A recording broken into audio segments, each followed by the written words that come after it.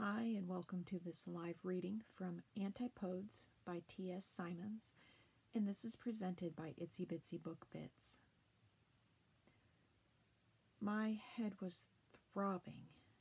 A piercing stream of white light with dancing flecks of dust struck me full in the eye as I dared crack one open, forcing me to curl into the fetal position under the blankets to avoid its harsh interrogation. Knowing that to get up and close the curtain would wake me further, I stubbornly refused to acquiesce, desperate for a few more hours of oblivion. The low drone was relentless, reverberating through my skull. Rolling over, I groaned as I recognized the sound. Someone was vacuuming a particularly dirty section of the hallway rug that appeared to be right outside my bedroom door. Sighing, I recognized the masterful handiwork of my mother. Mum derived a perverse sense of pleasure in torturing me when I was sick, particularly if it was of the self-inflicted variety. The subterranean growl I thought I had heard as I had tried to stealthily sneak in at 3 a.m. and tripped over the cat clearly meant that I had indeed woken her when I had fallen with full force into the hallway wall. Merlin had gleefully recognized someone being awake as breakfast time and had started yowling at the top of his lungs. That cat had no off switch.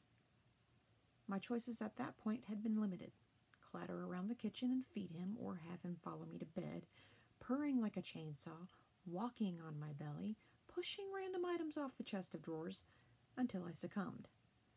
Like all rescue cats, Merlin considered himself a black, furry god. Shuffling around the kitchen in the dark, I opened the noisy pasta can. Wafts of tuna atop a belly full of beer and kebab made me gag, so I bolted. Loud rumbles of content echoed as I shuffled up the hallway, trying not to wake my family further in that exaggerated way one does when extremely intoxicated. Thus, the excruciatingly loud vacuuming at stupid o'clock on a Sunday morning. A quick glance at my watch while still trying to avoid the light from my window told me that it was 8:05 a.m., indicated that Mum was not impressed at being woken. 10 minutes later, and Mum still hadn't managed to dislodge that stubborn bit of dirt from outside my room. I recognized the futility in avoiding my fate. Mum had been born and raised in a small community on Lewis, a remote island in the Outer Hebrides, off the northwest coast of Scotland. The determined Scots streak in her had never waned despite living here for more than 20 years after she met my Scots-born Australian-raised dad while he was backpacking and visiting his own relatives in Scotland.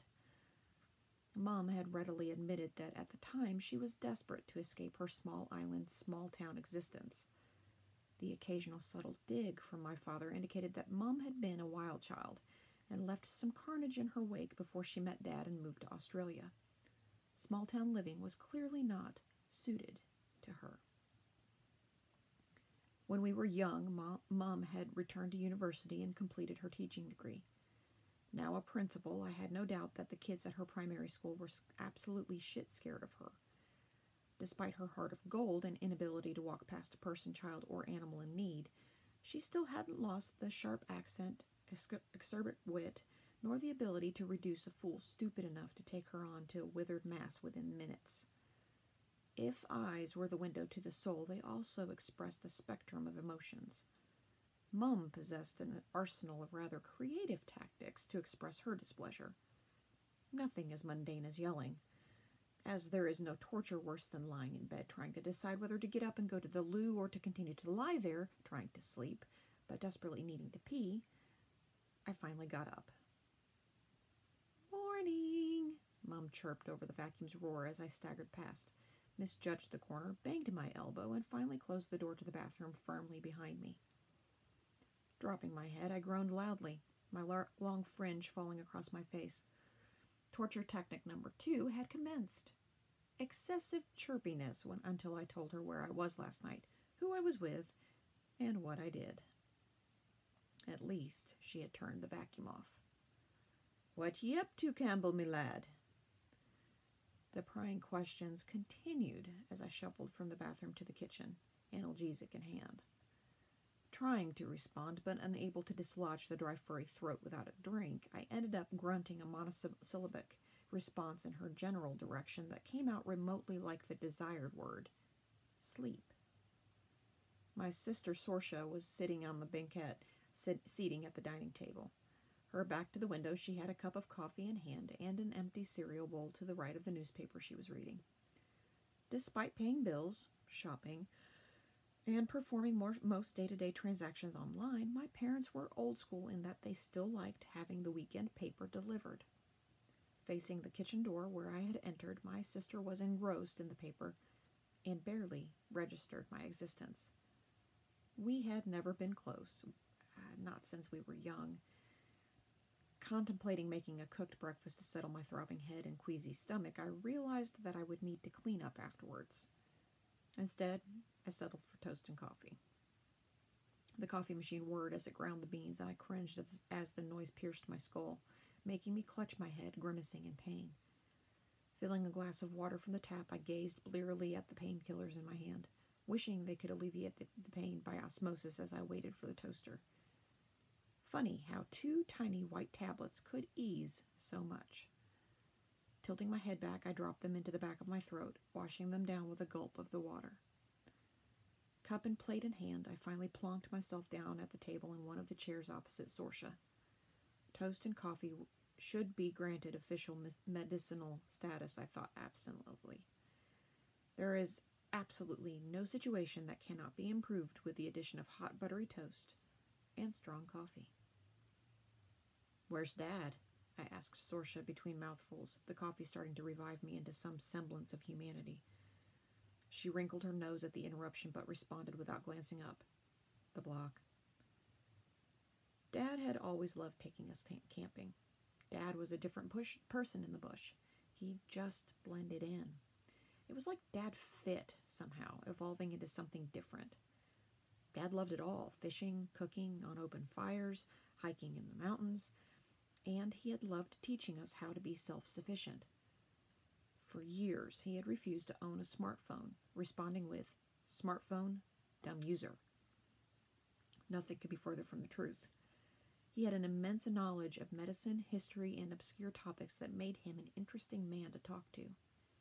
Many times I had wondered why he had chosen a career as a paramedic in the city when he was so clearly better suited to farming or rural life. Even a career in academia. Dad had immense knowledge and interest in World War I history and had allegedly dragged Mum all over Europe to see historical sites like the Menin Gate and the Somme and Villers-Bretonneux on their honeymoon. Despite sharing his love of history, Mum's particular area of interest being Celtic and Pict archaeology, Mum was a city creature. She loved shops, cinemas, and people. Mum couldn't stop by the supermarket to buy milk without striking up a conversation with a stranger about some arbitrary topic. Shopping with her was a veritable nightmare, as she would try to draw you into the conversation, and you ended up being forced to share highly embarrassing anecdotes from your childhood. I had started to refuse to shop with her when she regressed to chatting to old people who adopted her as a kindred spirit in the pet food aisle. That whole section between cat food and laundry liquid was a quagmire best avoided. Most years, Mum would invite strays to join us at Christmas dinner. Random people, those new to the city with no family, homeless people that she harassed into coming along. Goodness knows where she found them. Probably buying cat food with a solitary lean cuisine in their trolley, the beacon of a lone dweller. Mum could spot a lonely person a mile off. Mum was the type of person who, if you arrived during dinner, would take a small portion from everyone's plate until she could feed you, too. Refusing to get rid of old coats, every year Mum would run a collection donating winter jackets to those in need. Warm, caring, cajoling, or blatantly manipulative, Mum had a way of getting what she wanted. But people loved her and said she had a heart of gold. My pounding head, eardrums still vibrating from vacuum cleaner noise, wasn't convinced. Sorcia, 3 years older than I, and now in her final year of a postgraduate medical degree and working part-time as a university tutor, claimed she didn't have time to go camping anymore. But the truth is, she had never really enjoyed it. She only went as she wanted to please Dad. I had long suspected that he had always known that, but being the eternal diplomat, never said a word. He welcomed her and enjoyed her company. He just nodded sagely when she finally plucked up the courage to tell him that she didn't want to spend her weekends out at our bush block anymore. The block, as we had called it from the time my parents had bought it 12 years ago, was 5 acres of blue gum and candlebark trees, just over 3 hours' drive from our Melbourne home, quite literally in the middle of nowhere on the back road to Mount Buller. We had debated names for hours, arguing over the merits of each, but couldn't reach a consensus. Mum finally ended the debate by stating that the property would name itself, and the name would become apparent when it was time. It hadn't. Now it was just too embarrassing to try. I had long suspected that no one else wanted this particular piece of bushland when my parents had bought it, dead cheap, at the end of a dirt track over a kilometer off the nearest road and surrounded by state forest. I was 11 when they had bought it, old enough to roam the forest for hours on a trail bike during my school holidays and long weekends, making slingshots, climbing trees, and enjoying bushfires at night with toasted marshmallows. For Dad, it was his nirvana, and he loved being there like nowhere else on earth. Despite all the years we had owned it, the block was still mostly covered in bush with a small 2-room cottage we had built from scratch. Surrounded by a forest of eucalypts with soaring tree ferns, bracken, and ground cover, over the past few years Dad had begun more clearing and had started planting a mixed orchard as well as a decent-sized vegetable patch. He was still working out what grew well and what didn't. Keeping the local wildlife from snacking was an ongoing issue, requiring creative fencing solutions. Wallabies, wombats, and koalas, even deer regularly came to help themselves to dinner. The possums got most of the cherries, even with sheets of metal clad around the trunks to hinder their climbing. So after 2 seasons of failure, he finally gave up with them, letting the possums have them. There was no point in ripping them out after all. Stone fruit grew well, but he simply couldn't get lemons to grow. Finally, Mum had said acerbically, "You couldn't bought a lot of lemons with the money you spent on citrus trees, you can." Dad had rolled his eyes and said nothing, but I noted that he stuck to stone fruit after that. Unable to describe why, but I loved it there so much. Like Dad, I felt a bond, a connection. The peace of the bush, the sounds of lyrebirds singing, calling, the wind in the trees, I always felt a lingering sense of sadness when I left. Seated at the kitchen table, food in my stomach, I pondered what to do with my Sunday. My head was still throbbing from adventures the previous night when I had celebrated my 23rd birthday with my agricultural science friends from Melbourne University. Although I wasn't a huge fan of noisy clubs, I knew that I needed to do what normal people did, and so went along with the plan. I was in my honors year now and contemplating what to do next. Look for a job, post-grad study, or my usual course of action, wait and see what landed in my lap. We had been back at university for a week, and I had enjoyed catching up with friends and acquaintances after the summer holidays before knuckling down to my thesis. Most of us had jobs to help fund the reality of tertiary study.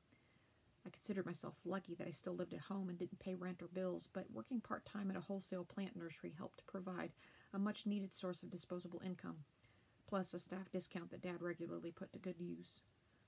Working with plants was therapeutic, and it was one of the reasons I was seriously contemplating a career in global food security, despite not really knowing how to make that idea a reality. Time for those decisions in a few months. Last night there had been copious amounts of alcohol consumed and the obligatory late-night kebab on my way home. Glancing down at my empty coffee cup, I pondered the merits of a second. Sorcia looked up from the newspaper, belatedly acknowledging my existence, and asked if I had seen the news. My general policy was to avoid the news, as I found it highly political and thus boring. Shaking my head in negation, I knew where this was going. She had the look. The derisive way her eyes narrowed and nostrils flared indicated she was about to launch into yet another monotonous academic lecture about the merits of some obscure scientific theory, spotlighting her vast medical training while simultaneously proving beyond doubt to the world at large that I was a complete moron. To my surprise, instead of lecturing me, Sorcia folded back the paper to expose the front page. A large headline loomed at me. Unknown virus kills hundreds. Squinting through my headache, I scanned the slightly blurred first paragraph. An unknown epidemic was spreading across several countries in Europe, killing people, animals, aquatic life, and plants. Continued on page 3. Looking up, I shrugged at her. So? Don't you get it? She sneered, unable to contain her incredulousness. In the space of 15 seconds, I had proven myself to be the cretin she evidently believed I was. You do study biology, right? Remind me to have a chat with Carter about reviewing your grades. Well, clearly not to the same level as you, Dr. McIntosh, I retorted. Planning to enlighten me? Rolling her eyes in exaggerated exasperation, she adopted the tone one uses when speaking to a child or an idiot. Both in this case, apparently. I wondered if she talked to her recalcitrant students like this, doubting it would have much effect on them either. The virus is in the water, she explained very slowly so the stupid among us could catch on. Okay, I replied hesitantly. So? It is spreading, Sorcha sniped caustically. Rapidly. Okay, but it's in Europe, I countered sarcastically. Not exactly next door. Surely it can be contained. That is precisely the problem.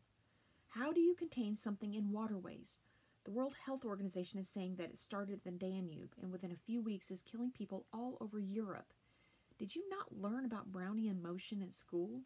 You know, particles suspended in liquid spread and move randomly? Sure, but then it dilutes, right? Well, that is where this one is different. This epidemic, they are calling it the Vienna virus, by the way, because that is where the first known death occurred, seems to multiply, and scientists yet can't work out how. There are hundreds of people dead already, and many more than that infected. None of them survive once infected. Desperately wanting to needle her, I really didn't have the energy. Look, I get that I need to read the article, but tell me the basics. I mean, we've survived swine flu, avian flu, SARS. How bad is it really? I asked this time more kindly. Glancing back at the paper, she read, 2,850 kilometers of waterways and crosses 11 countries. If it spreads into all of those countries, waterways, and eventually into the ocean, it will end up in the Black Sea. Well, that isn't too bad, is it? I countered, my limited geographical knowledge kicking in.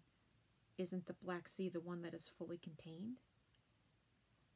Nope. The Black Sea is navigable to the Atlantic Ocean. Oh. The word came out like a deflating tire. I really had nothing to say to that. I sat and looked at Sorcha dumbfounded. Some critics are saying this is Malthusian theory in practice. Scratching my still aching temple, I tried to recall who Malthus was, not wanting to appear a bigger idiot in front of my judgmental sister. That was the guy that said that the population tends to increase at a faster rate than its ability to feed itself, right? That's him. He also said that unless the population is kept in check by moral restraint like celibacy or by disease, famine, war, or natural disaster, then the population will continue to experience widespread poverty and would never achieve utopia. Happy bloke, I commented cheerily. Must have been great fun at dinner parties. The door to the kitchen opened and Mum backed in, dragging the vacuum behind her. As she turned it on and it roared into life, this effectively prevented any further conversation. Sorcha returned to her newspaper, and I decided a second cup of coffee was warranted and the noise no longer an impediment. Going back to bed wasn't really an option, nor was continuing to endure Mum's interrogation. Years of experience told me that she was by no means finished with me.